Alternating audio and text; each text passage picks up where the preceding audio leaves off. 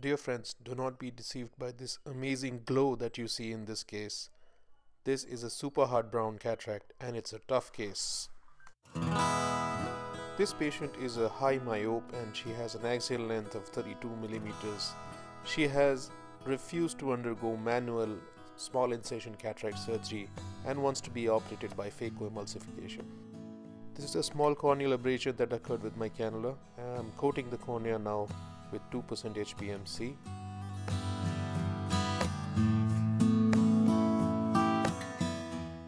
It appears as though the capsule rhexis is already made, but that reflex is actually of a dense endonucleus that I can expect now. Dear friends, the viscoelastic that I'll be using throughout this surgery is DisCoVisc, which is manufactured by Alcon Laboratories.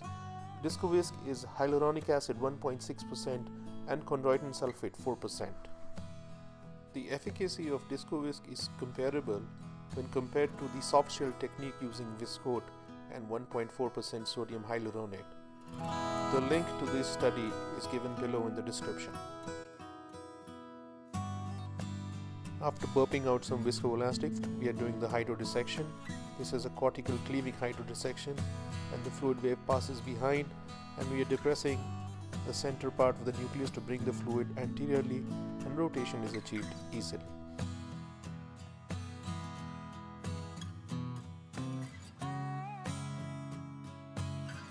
So I begin by trenching, and as I am trenching, as I am making this micro trench, I have realized that this is a very hard nucleus and probably the trench procedure will not work in achieving a nucleofractus.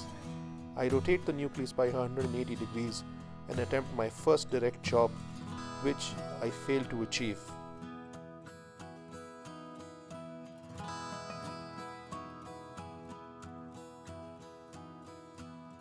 In hard nuclei, you have to keep trying again and again, and at some point you will achieve some sort of separation, as I have achieved a partial one in this case right now.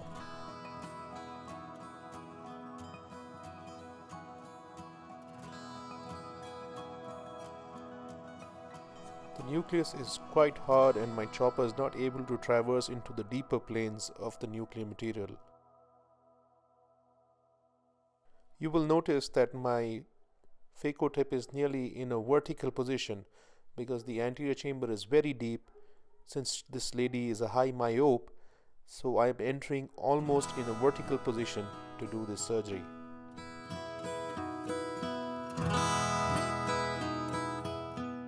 I finally manage a complete chop in one quadrant, and this gives me some confidence that I can proceed with the phacoemulsification. The trick here is to keep rotating and keep trying, keep rotating and keep trying, and I achieve another partial chop in this zone.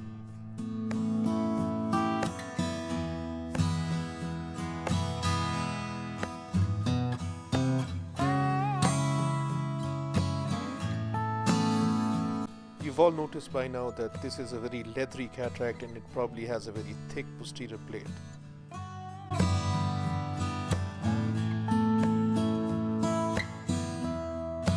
Prolapsing the nuclear fragments is a little difficult because I have not achieved a complete separation in the posterior portion.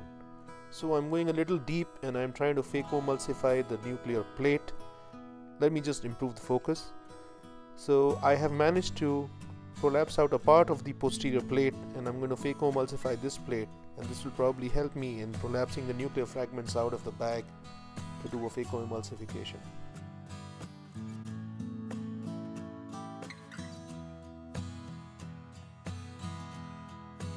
As you can see, that was wishful thinking because the fibers, the leathery fibers, have not been able to separate from each other with all the maneuvering that I have done. I'm now using the chopper as a scythe, a farmer's scythe. I'm chopping the piece from behind, trying to break those leathery adhesions, but to no avail. Time to re-strategize. I'm refilling the anterior chamber with viscoelastic. In this case, I'm using DisCoVisc, and I'm trying to think what I should do now. The wise men would say that convert to a manual surgery, but I'm trying otherwise. Here I'm trying some visco separation if it works. I've exposed some more of my phaco tip to try and get more purchase into the nuclear material.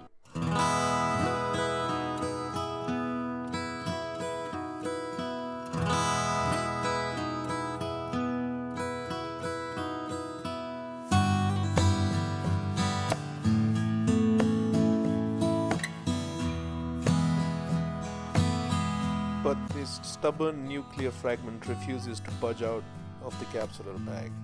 So now I've decided that I'm going to emulsify this nuclear fragment in a piecemeal manner and trim it and reduce its bulk so that I can achieve rotation and similarly emulsify the neighboring fragment.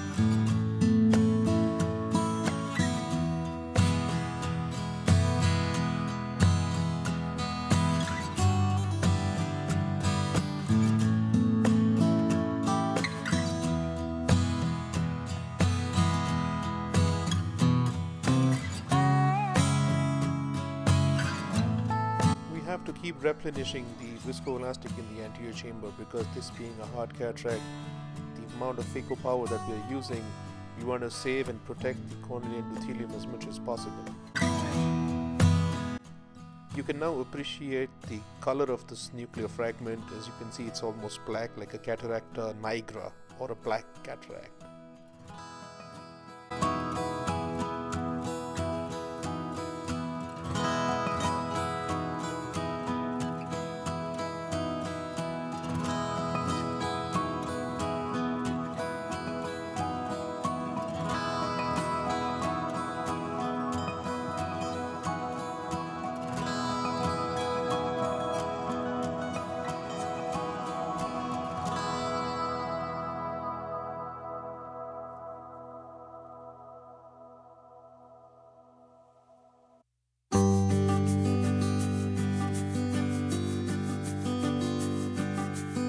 I'm using my blunt instrument now to try and further fragment this huge nuclear piece that is left behind.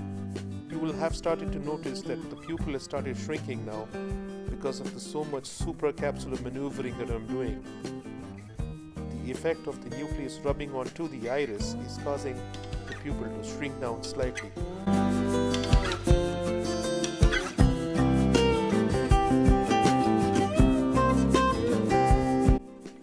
As if I didn't have enough problems already, you can see the pupil is almost down to 4 or 5 millimeters.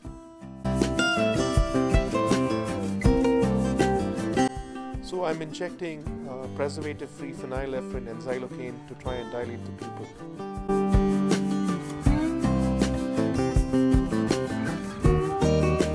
Viscoelastic is further used to enhance this mild dilation effect that I got.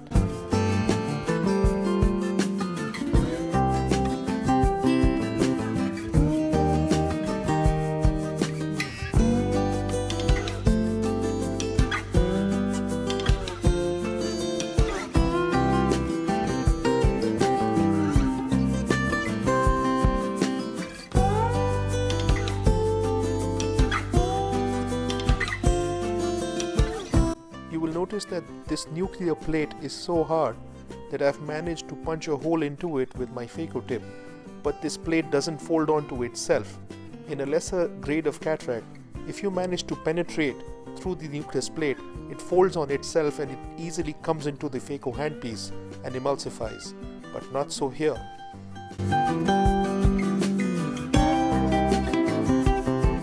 So I have to keep continuing my piecemeal phaco maneuvering, and finally I breathe a sigh of relief when I see some amount of fundus glow and the last bit of the nuclear fragments are emulsified and sucked into the phaco handpiece.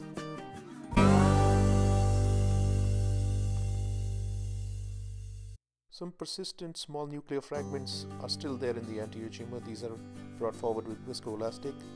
At the same time, with my blunt instrument, I'm looking under the pupil margin to look for any piece of nuclear fragment that I may have missed while phacoemulsifying them.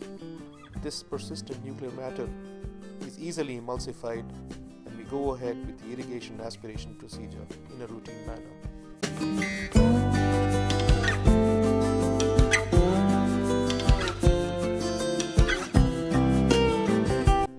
I'm injecting viscoelastic before withdrawing my irrigation cannula.